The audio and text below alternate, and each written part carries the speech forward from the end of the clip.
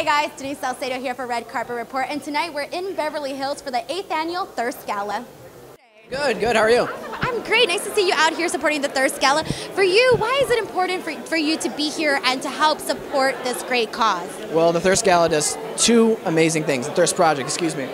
It gives people sustainable water and in turn an education at life so they can get a job and have a proper life, you know what I mean? So those are the two biggest things. That's always really great to see. Have you ever been in a city or a country where, you know, people didn't have access to water the way we do here, and how was your experience? Yes, absolutely. I've been to multiple places overseas, and you don't realize how much you take for granted.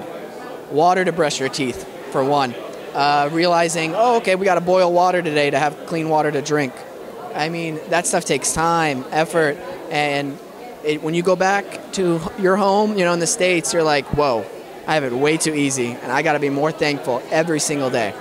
You start to see things different. You're like, I'm living like a super rich man right now. Yeah, right? Absolutely. And so in turn, since we have so much here, we got to help other people who don't, first of all, and we have to take advantage of the head start that we do have.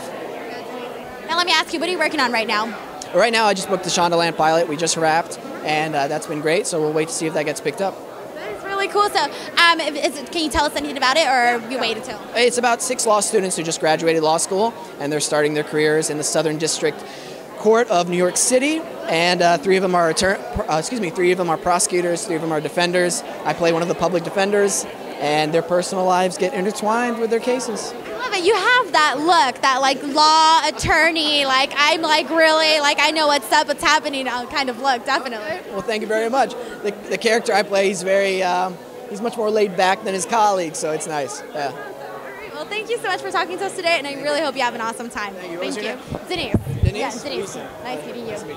Thank you guys so much for watching. Make sure to give me a like on this video, subscribe to our YouTube channel for more, and in the comments below, let us know what is your favorite way of giving back.